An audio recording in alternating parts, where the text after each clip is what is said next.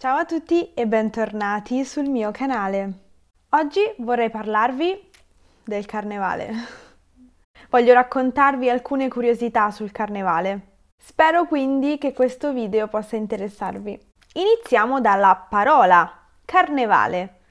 Carnevale avrebbe origine dall'espressione latina carnem levare, che significa letteralmente togliere la carne, ad indicare l'eliminazione della carne dai pasti quotidiani in riferimento al periodo della Quaresima, che inizia il giorno dopo la fine del Carnevale. Il Carnevale quest'anno inizia l'11 febbraio, giovedì grasso, e finisce il 16 febbraio, martedì grasso.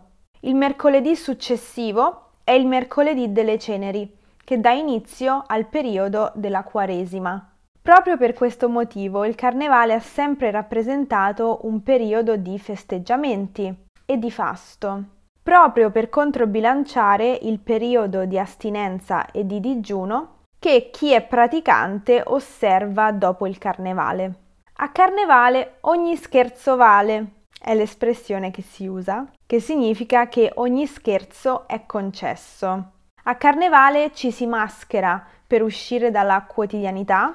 A Carnevale, se mi metto una maschera, non sono più Lucrezia, posso essere chiunque io voglia essere. Si sovvertono i ruoli sociali, si prendono in giro i personaggi importanti e il caos sovverte l'ordine costituito. Il Carnevale ha origini antichissime. L'origine del Carnevale risale infatti agli antichi Saturnali nell'antica Roma. I Saturnali erano una popolarissima e diffusissima festa religiosa romana in onore di Saturno. Si credeva che Saturno fosse il dio dell'età dell'oro e quindi per ricordare quel momento di fasto e di ricchezza si proponeva questo festeggiamento e quindi si imbandivano tavole, si organizzavano banchetti, si facevano cose che normalmente erano proibite, per esempio si giocava a dadi. Succedevano poi altre cose nell'antica Roma che adesso non vi sto a dire, ma se cercate trovate.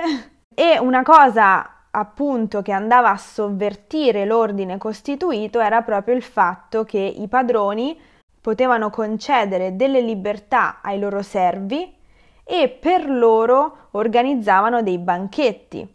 Questo era impensabile al di fuori di questa festa, questo proprio a farvi capire quanto fosse un periodo dell'anno in cui tutto era concesso, tutto o quasi tutto era concesso.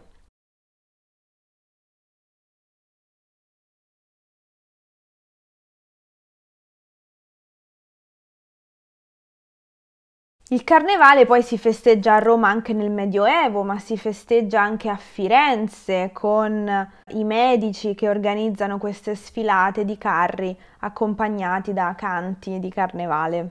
Tornando un attimo alla Roma medievale, a Roma si è sempre festeggiato un Carnevale abbastanza cruento. L'evento principale era una corsa di cavalli berberi lungo Via del Corso. E questi poveri cavalli travolgevano chiunque trovassero sul proprio cammino, quindi succedeva che tante persone morivano durante il Carnevale.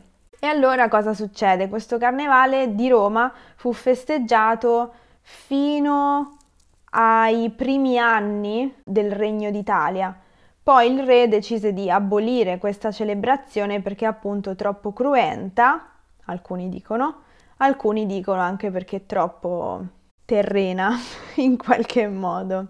Spostandoci un po' più avanti nell'asse temporale, arrivando al 1500, a metà del 1500, troviamo la commedia dell'arte, che ha dato un grandissimo apporto al Carnevale, come lo conosciamo oggi, per quanto riguarda le maschere. La commedia dell'arte nasce in Italia nella metà del 1500. Si trattava di una forma teatrale in cui gli attori non seguivano un copione, ma improvvisavano e indossavano delle maschere per rappresentare dei personaggi caratterizzati da determinate caratteristiche fisiche, caratteriali e linguistiche.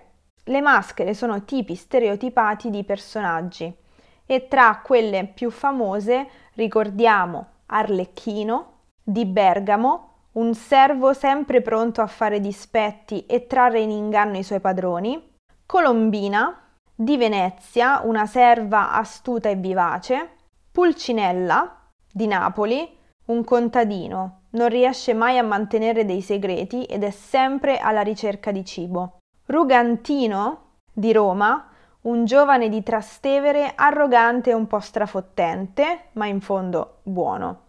Queste sono solo alcune, ce ne sono tantissime altre, ogni regione ha la sua maschera.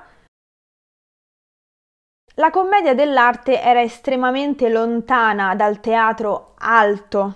Con la commedia dell'arte si porta il teatro di pochi a tutti, vengono rappresentati dei personaggi che sono popolani, contadini, artigiani, così come era composto il pubblico che assisteva agli spettacoli.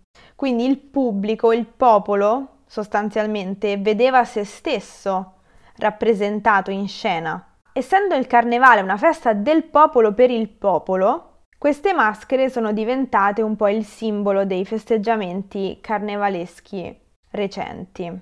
Veniamo ora ai dolci tipici del Carnevale. Le frappe e le castagnole sono le regine del Carnevale.